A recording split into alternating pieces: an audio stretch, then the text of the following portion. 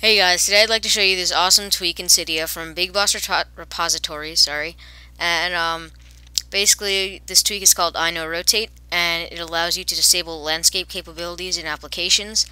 So for all of you users that enjoy surfing the web on Safari while laying down in bed, this is perfect for you guys. So you want to get started by going to search and searching for iNoRotate, all one word.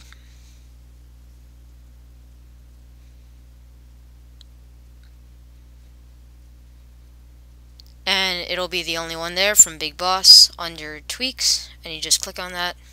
In the upper right hand corner you want to hit install and then confirm, and when that's done it's going to ask you to restart your springboard. You're going to click on that button and then unlock your iPod, and it'll bring you to your springboard where you will have a new pop-up and it will say welcome to iNoRotate. I don't have that obviously right now because I already have it installed.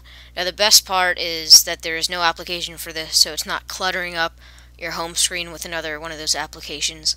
So it just is based right in the settings application. Just click right in the settings. And if you scroll down, you'll have a new tab called iNoRotate, and you can just click on that.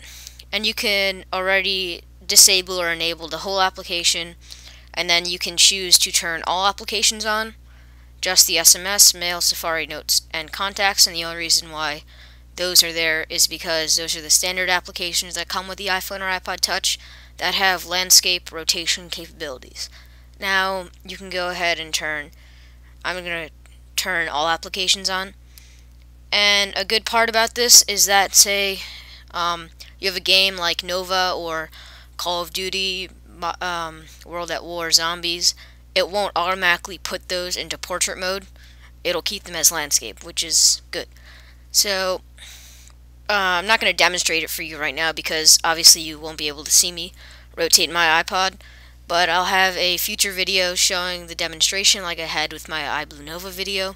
And please rate, comment, and subscribe to my channel, guys, and I'll see you guys in the next video. Bye.